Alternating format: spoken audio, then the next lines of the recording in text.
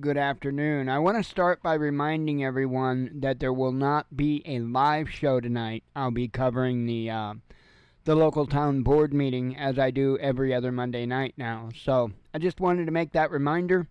So let's talk about the latest with Iran and Israel. As I said last night during the live show, it's kind of been a game on, game off kind of a thing. And it was really hard to get a feel for where it was last night. And last night, from all the sources that I have, they ain't any inside sources. I ain't got any, and neither do any of the other YouTubers. It seemed like things were at least off for the moment. Apparently, that is not the case. So, keep your eyes open. Again, I won't be live tonight unless something stupid crazy happens. And if something stupid crazy happens on the international scene, that could cause me to drop the local scene, so to speak. But aside from some full-scale attack or all-out war, I won't be doing a show tonight. I'll be covering the local town board meeting. So, anyway, let's get on over to the article that I'm referring to. Of course, I'll leave the link, as always, in the description in the first comment. Titled, Israeli Air Force Ordered to Attack Iran from F-35I Adir Nest and Nevatim Base. And I'm sure I said those wrong. Which targets can be hit, the good and the bad scenario. So, by the way, Iran has came out, and it could be in this article. I haven't read all this article, but Iran has come out and said that any acts against them is going to be responded to tenfold. So I wanted to put that out there. This article here says Israel's political and security elite have decided to react in a clear and decisive manner to the Iranian attack, the Israeli media reported, noting that the Air Force will bear the brunt of the attack against targets inside Iran. Now this next sentence is a biggie. It is noted that Netanyahu has been refusing to talk to foreign officials for 48 hours who are trying to convince him not to retaliate. Now, I know of two countries that are actively trying to talk sense into him, and that is the United States and Russia. Both the United States and Russia has been trying to get them to abstain from an attack and just call the current situation a win. As I said last night on the live show, Netanyahu and his party want to be victorious in this upcoming election or what have you. And he's received a lot of criticism from all over for his lack of dealing with things. Well, the truth of the matter is, there is no lack of him dealing with things. In fact, he's been a little over heavy-handed in a lot of stuff. And that I think is a lot where the U.S. government and the Russian government are coming from when they're trying to talk sense into him. Hey, you might want to let this go.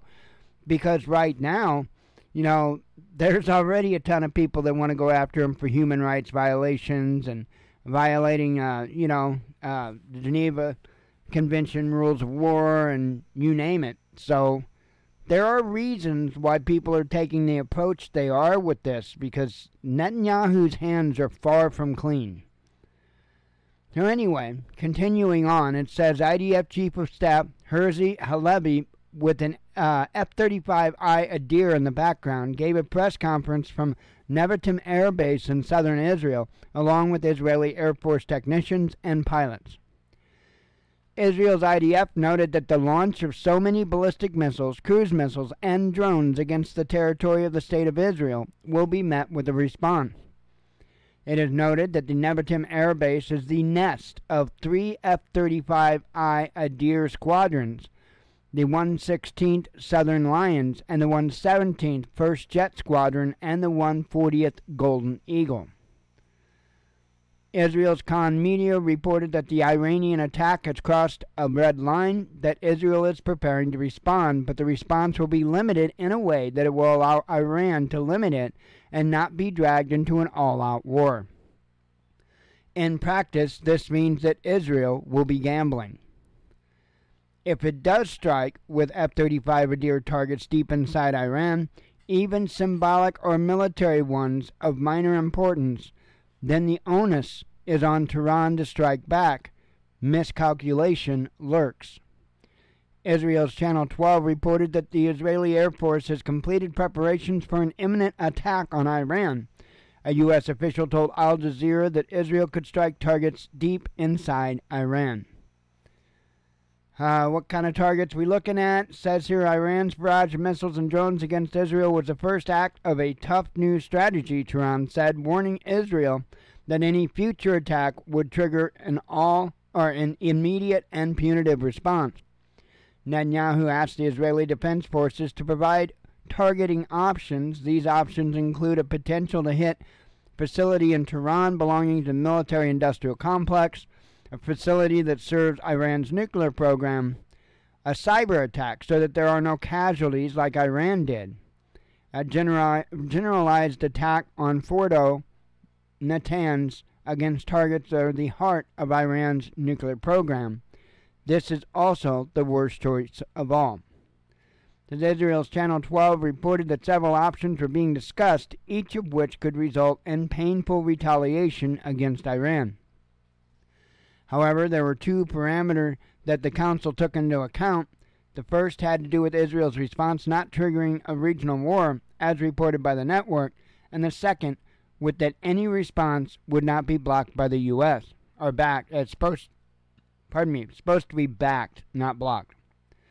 But there is always an element of surprise.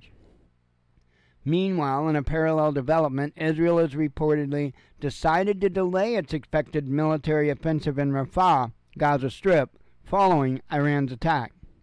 The Israeli armed forces were to begin issuing evacuation orders on Monday, CNN reported, citing two unnamed Israeli sources, but those plans have been shelved for the time being. Wall Street Journal, for its part, cities, American and Western officials who expect Israel to respond quickly to Iran's attack, possibly as early as Monday. So that's what I think we're looking at. I do think that we will be looking at an attack at some point today, probably be this evening for us. And I would expect that. And as far as a reply, I don't know. This is a sticky situation, and I'm definitely not a fear-monger kind of person, and I'm not going to go down that path. But do make sure you've got your stuff taken care of. You know, that should be any time. You should have had it taken care of 2 months ago, right? We shouldn't even need to mention it. We should be able to just look at the news and say, okay, well, I better make sure that I did this or did that, or... But, you know the fear-mongering in YouTube. It's insane. So anyway, just keep up on what's going on. Again, as long as things don't go all out crazy, I won't be live tonight, and I'll see you tomorrow night. So, hope you all have a good day. Shalom.